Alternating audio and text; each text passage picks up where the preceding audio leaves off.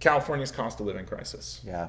I mean, it truly is a crisis. And I think anyone who's, especially attorneys like us, where we work with working class people, we hear the calls for help.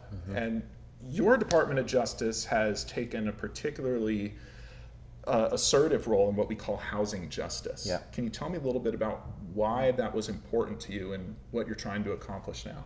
Yeah, absolutely. You know, when I look at this role, California Attorney General, I want people to think their Attorney General is fighting for them, is their champion, is beside them, who understands them and is taking on the issues that are important to them.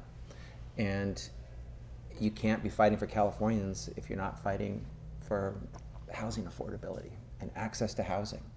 And you know, it's a dream of many, but more and more out of reach to most. And you have everyday people who are wondering where their kids are going to live when they grow up. The right to call California home is slipping through our fingers, it feels like.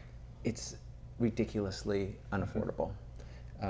Average or median price of a home over $800,000.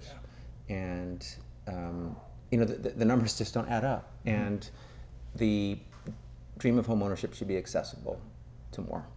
And we felt that we needed to be part of the solution. It was something I tackled and addressed as a legislator, and wanted to be very essentially involved in as a AG. So we enforce California's housing laws very aggressively. Yeah. We push back against NIMBYism, not in my backyardism, where there's a few cities that were pushing back there's hard. There's Yeah, a few. but I mean, south of us. They got north something of called builder's remedy now.